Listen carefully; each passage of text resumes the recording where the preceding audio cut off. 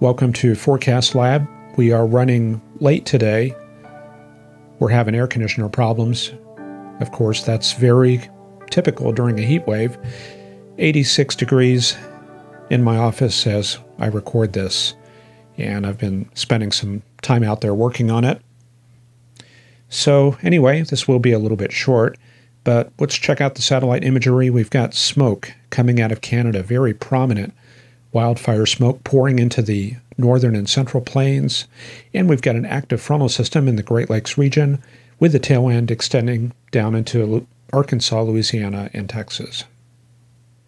The surface analysis at 3 p.m. Eastern, which is about 4 hours old at this point, but still a lot of the details are valid. Surface low around Lake Michigan, cold front extending down into the Ozarks and entering the Red River Valley of Texas. And there's that smoke pouring into the Dakotas, Nebraska, Kansas. You can see all the symbols there for haze. The sensor really can't differentiate smoke and haze that well, but you can certainly see the extent all the way from Des Moines down to Kansas City, Woodward, almost to Oklahoma City, and Dodge City. All that tropical air, which is contributing to a never-ending heat wave in Texas. There it is, dew points in the upper 60s. 101 at DFW, we saw 103 earlier, and some of that heat extending all the way into the northeast. And interestingly, as you go further into the northeastern U.S., it gets even warmer. 91 degrees at Albany, that was a record breaker. We saw 97 degrees at Atlantic City, 93 at JFK Airport, Islip was 92, 93 at Central Park, 92 at LaGuardia. And they do have those heat advisories across much of that region, pretty much in this zone right there. In the southeastern U.S., we have a slight risk across the Memphis area down into northern Mississippi and parts of Arkansas, right in there. Let's take a look at the satellite imagery. And there's what it looked like earlier today. The storms got going around Memphis and around Little Rock to Hot Springs, back towards southeastern Oklahoma, and they're propagating southeastward. The length of those anvils does indicate that we have some bulk shear. Look at that right there. Anvil almost 100 miles long. There's a look at the sounding in southwestern Arkansas. You can see the winds up at 200, 300 millibars at about 35 knots. And there's just enough of a direction differential to kind of stretch out that photograph a little bit more. See, there's the 0 kilometer vector. The 6 is down here, and that gives it just a little bit extra shear. Not a whole lot, not like what we see in the springtime, but this late in the summer, that is significant. And some steep lapse rates all the way up to 500 millibars, and plenty of moisture. Dew points in the 70s and 60s, all the way up to 6,000 feet. And we do have excessive heat warnings for the DFW and Shreveport area. Heat advisories across much of eastern Texas and Louisiana and Arkansas. Let's take a look at the southwestern U.S. Hot, 99 degrees at Phoenix. They do have an excessive heat watch in effect for the lower southwestern deserts for this weekend. That includes Phoenix, Tucson, Yuma, Imperial, Blythe. That's valid this weekend. Temperatures 106 to 113 are possible. Temperatures in California right now are mild, plenty of 80s inland, and we've got a very deep marine layer in the San Diego, Los Angeles area up to 4,000 feet. So some of those clouds have been moving through the passes this morning. Set up north, cold front across the northwestern U.S., a very pleasant 67 at Seattle, 68 at Portland, and as we go north, we get some cold core type showers in Banff National Park and up the Canadian Rockies. Heading north into Alaska, kind of a broken record up there with cool temperatures, north to northwesterly flow, and another low around the Brooks Range. So continued cloudy. They do have full rivers and streams in the Seward Peninsula and adjoining areas, and with all that recent rainfall, a lot of small villages are built up along those rivers, so that's a bit of a hazard for them. There's the 14-day precipitation totals in Alaska, And they've got 5 inches right up there. That's going to be some distance northwest of Fairbanks. Fairbanks itself sitting on that yellow, which is about 2 inches. And it will be rainy in the south. The atmospheric river will be affecting southeastern Alaska on Friday, looking for almost 2 inches around Yakutat and Haines, and lower as you go south, down to about 1 inch around Juneau. In Canada, very slowly cooling down, but you do see that wildfire smoke there. This has been the smokiest year on record for Saskatchewan and Alberta. Smoke hour figures, which are the number of hours where smoke was reported, going back to May 1st. Many stations in Alberta and Saskatchewan reporting anywhere from 200 to 800 smoke hours during that period. And we've got some new developments out there in the Atlantic.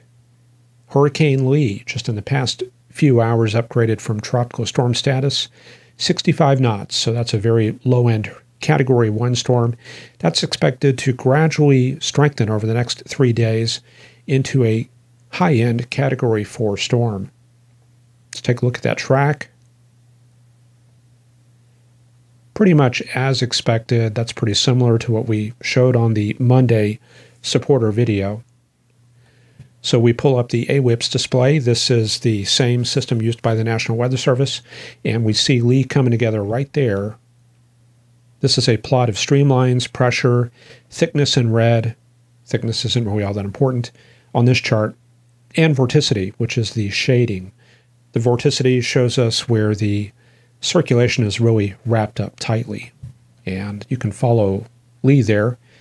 It's going to take a track very similar to Franklin, pretty much through the Bermuda Triangle and just west of Bermuda. Not seeing any indications that will affect Bermuda, which is located right there, a little speck. See that right there? Just grazing Bermuda, and that should remain out to sea. No indications that will affect Cape Cod just yet. Things could always change, so you want to keep close tabs on the forecast, but none of the previous runs have been taking that towards the East Coast. Very good consistency so far. So let's take a look at that forecast. There's our frontal system in the Great Lakes. Tailwind front all the way to Texas, and that's just going to sag southward. It'll trigger some storms around peak heating every day, and you can see that ridge building into the Midwest region. So cold air advection flowing into the Ohio River Valley, and return flow in Texas, bringing moisture and heat up through the plains. And we're going to have that tailwind front kind of like that. So you want to watch maybe the Dallas-Fort Worth area, Texarkana, Shreveport, Little Rock over the next couple days, because there could be some precipitation. In fact, there's some right there. That's nocturnally driven early Friday, and looks like more precipitation for Friday and Saturday. And there's another reinforcing shot coming through the northern plains, and that gets to the end of the sequence. And you probably saw that other chart pop up and wonder what that was. That's the 2 PVU chart that identifies weather at the tropopause. So this is up at about 40 or 50,000 feet. The colors, the swirls of yellow, orange, green, that corresponds to the height of the tropopause. So where we have orange and yellow, it's a lot higher. In fact, you see those little 100s right there. That's 100 millibars, indicating about 50,000 feet. So all of this is about 45 to 50,000 feet. Now, where we have the greens and blues, those are going to be a lot lower. So that's going to be probably about 30,000 feet. In fact, let's look at the scale at the very top. Green, that's going to be about 225 millibars. That's close to about 40,000 feet. And the blues, that's about 300 millibars, so that's about 30,000 feet. So that's getting even lower. That's about cruise altitude for most jets. Now, where you have very tight signatures like that, where it's blue, that's going to indicate frontal systems, mesoscale processes where there's very strong ageostrophic flow, and tropopause folds. So we're going to see a lot more of those as we get into winter. But right now, the chart is dominated by this big subtropical ridge, and we can kind of follow that along to follow the heat wave going into this weekend. You can see that high settle in across Baja California, California itself, and Arizona. Saturday. This is Saturday's chart. This is going to be about the peak of the heating.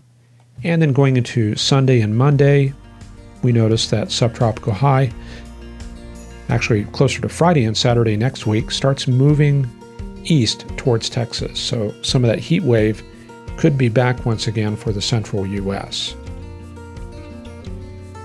Okay, I got to get this wrapped up. Thank you for watching Forecast Lab. As a reminder, I still will be editing the closing credits and get that list of our great supporters up to date.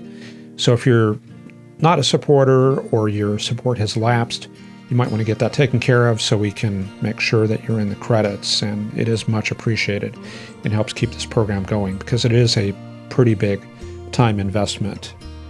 So anyway, I need to get back out there and work on that AC some more. Hope you have a great evening, and we'll see you back here again for the Friday show. Take care. Bye-bye.